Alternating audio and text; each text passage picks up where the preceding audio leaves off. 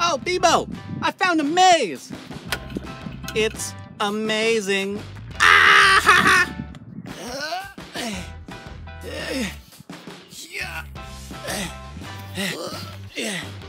Bebo, climbing's a lot of fun, but it's a lot of work. I think I need to exercise more. Buggy, playing at the park is exercise. Did you see that really cool zip line swing though? I'm gonna go ride it.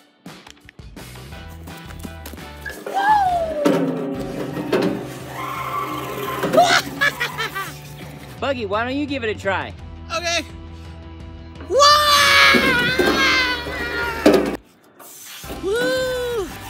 Oh man, that was exhilarating, Bebo. I'm starting to see some rain clouds in the distance. We might want to leave soon. You're right, these clouds behind us are starting to look pretty bad. But those clouds over there look even worse. What do you think? Oh yeah, definitely. Okay, we'll leave. Worms hate rain, Bebo. We gotta go.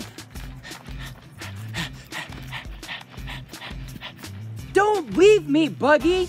I'm coming too. Oh, I wish it wasn't raining so we could play outside some more. Bebo, this is a great opportunity for us to teach the kids about rain and where it comes from. You know, you're right. I actually don't think you've taught me about rain yet, so why don't we go ahead and teach the kids about rain? Woohoo! All right. Come with me, kids. Our rain lesson is going to start over here in the kitchen. Clouds come from water vapor, like this water vapor coming from this pot. Then that water vapor raises up into the sky and collects together to make clouds, like these nimbus clouds here, or rain clouds. When the water vapor in the clouds gets too heavy, it falls to the earth in form of rain. Like this rain here, Buggy? That's right. Watch this experiment for making your own rain.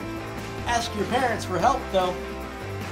First, pour some steaming water into a clear bowl like this. Then, take the lid with ice on it and put it on top. Now, you can watch your very own cloud form and start to rain.